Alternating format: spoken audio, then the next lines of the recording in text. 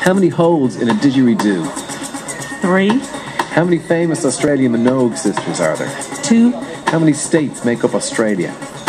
5. How many pouches has a kangaroo? 1. How many stars on the Australian flag? 6. How many Crocodile Dundee movies were there? 3. How many world wars in the 20th century?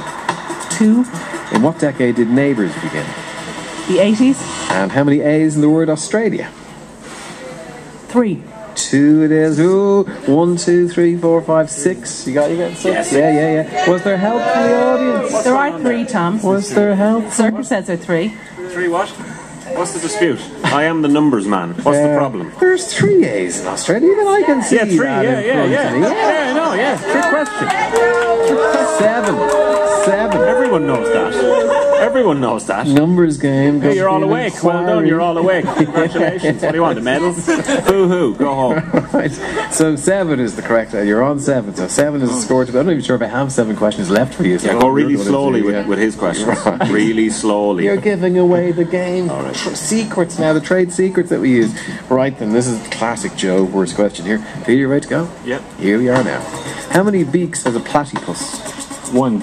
In what century was Australia colonised by Europeans? The 18th. Yeah. How many million square miles is Australia in area? 500. Yeah. Oh no. How many actors played Harold Bishop in Neighbours? 1. Yes. How many koala bears does it take to change a light bulb? 3. 4. How old is Russell Crowe? 47. Very close. And how many million sheep are there in Australia? 25. You think they were harder questions for him? Yeah. That's just the way the cookie crumbles. Right, so you got a few right. I won't tell you how many. You got some. You missed. Let me see. It takes 4 koala bears to change the light bulb. Russell Crowe is 46, and there's 7 million square miles in Australia. I was a little bit out. 120 million sheep. You'll know this now for the afternoon, won't you? Yeah. You will. The winner today. Well done,